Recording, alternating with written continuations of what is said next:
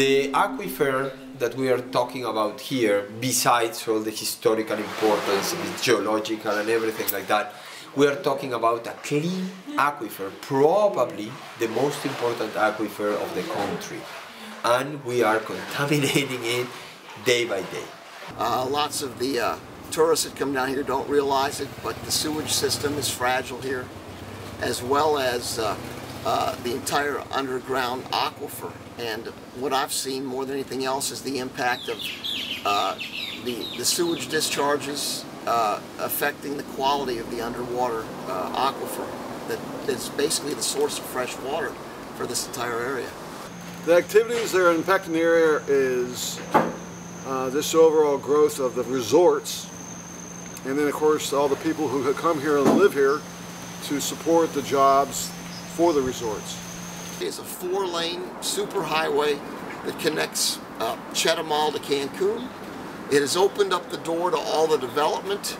Once that 4-lane highway was completed, the mega resorts started to open up and down the Riviera Maya, and that's when the load on the ecosystem increased drastically. That was a turning point when that 4-lane road was completed, absolutely. And they're talking about a new airport now in Tulum. If that happens, the load on the environment will increase geometrically, and who knows what will happen then. Problem here is that everything is interconnected. The aquifer that you see so clean here goes as clean as it looks to the ocean. We are very close to the ocean. It feeds the mangroves, and then it feeds the reef as well. And anything we do here, or worse, anything we do up there, it's gonna go here, it's gonna go to the mangroves, it's gonna go to the reef, and we are gonna be contaminating everything just by contaminating the main source of water. The aquifer, which is underground water, it's the sole source of fresh water, but at the same time it's the place where we are putting our waste. The water from the secondary treatment plants, it's been injected to 60 to 100 meters, like hormones, pharmaceuticals. Algae will start blooming because there is more nutrients, and the balance between the algae and the coral will change, gaining more area, the algae compared to the coral. So we will start losing the coral reef, and we will have just algae in the reef. And that's a major impact because the reef is the most biodiverse ecosystem in the world, more than the rainforest. I've noticed a lot of red algae grown on the reefs, and red algae is a bad sign because it will smother the soft corals, and eventually it will smother the hard corals and kill it. And I think it's already happening, and I think we'll notice it more and more in the future. Here, it's no filter, it's just a few meters of rock. It's not a thick roof. The aquifer is very close to the ground. This ground is very porous. It doesn't retain the water. The water is filtered immediately, and it goes basically how it comes to the aquifer and then to the mangroves and the ocean.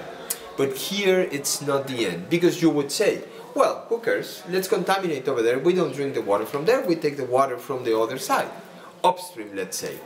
Doesn't work that way. We have counterflows. There is a flow indeed from the Caribbean towards the Gulf of Mexico under the Yucatan Peninsula by all these porous and deep water systems that takes salt water from the Caribbean to the Gulf of Mexico in a very slow flow. Neighbor system can have flows in different directions.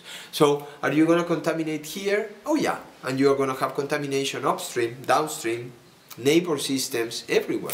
This report card for the Mesoamerican Reef, I think should be required reading for everyone who comes down here, because it's sad what's happened since 2008 when the first report was published. Things didn't seem too bad then, but it's amazing how things have deteriorated to the point where the 2010 report basically says if we don't do something soon, we're going to lose this entire reef system. I'm a bit frustrated by the fact that this report came out this year and very few people know anything about it. It plainly shows that we're headed on the road to total destruction of the reef system, better known as the Mesoamerican Reef.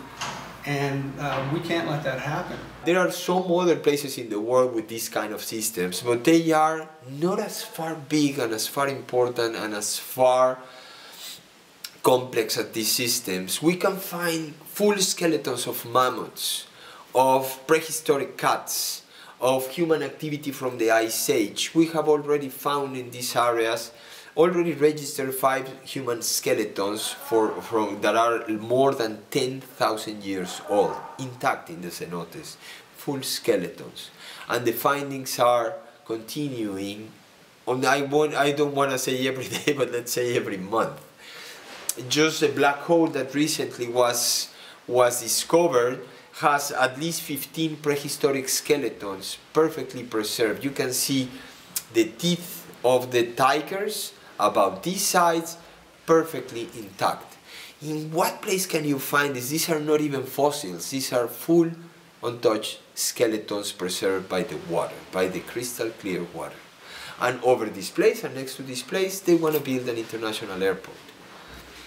It's absurd. It's just unthinkable. It's so stupid. It's incredible that this is happening. So if we don't get the international awareness, we are going to lose these places. You want to see a place like this, you are going to have to see a video, because this is going to be gone very, very soon. This is a tourist region.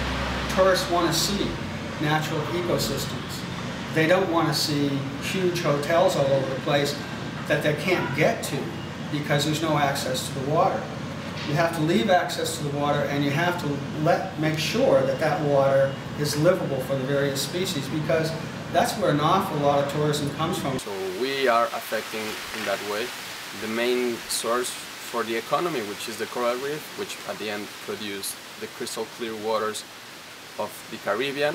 We are already looking forward to make these places, all the aquifer of the Mayan Riviera, to become a World Heritage Site, or a group of World Heritage Sites. Problem: we contact UNESCO, and UNESCO told us that we needed a local protection. We need Mexican federal protection to make this happen. And this is not happening. We are already asking the government to do it, and they don't care. They have no interest in this. They have priorities with touristic development of these areas. So something has to happen in a different way. International pressure has to come to make the Mexican government have no choice to do it. That's the only hope we have here. So if you can see something of this outside, just start doing something. From inside, we are hopeless. We are not going to be able to do anything from inside. It has to come from outside. We don't flush toilet paper in the toilets because of the fragile septic systems. I know that the government supposedly has some control around the cenotes and has the power to control how much they're developed. But at the same time, development is out of control. I fear that the infrastructure cannot support the development at the rate it's going, and I worry that we're not thinking far enough ahead as to the impacts that we're going to have on this area. And it's just a matter of time at this rate before water like you see behind me won't be swimmable.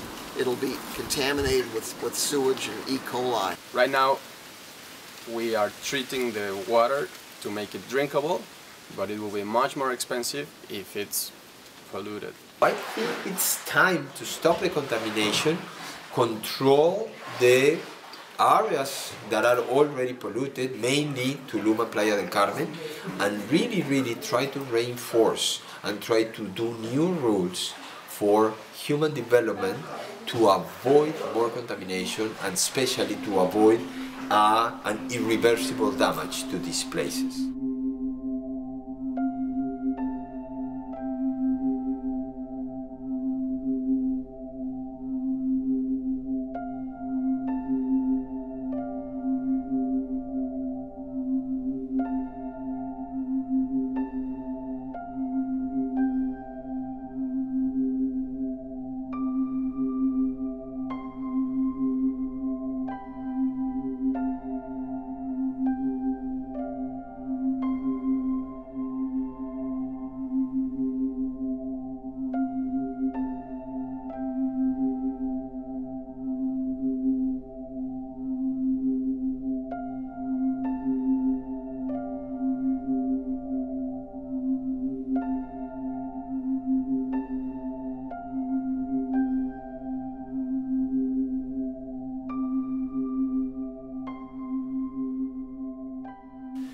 So it's about that, just about spreading the voice and making the people from outside make that pressure towards the Mexicans, and especially towards the Mexican government, against the Mexican government immediately. It's urgent because this is coming fast, and this is coming way more irresponsible than it was just a few years ago. This is being destroyed by day. So I hope you can do something about it.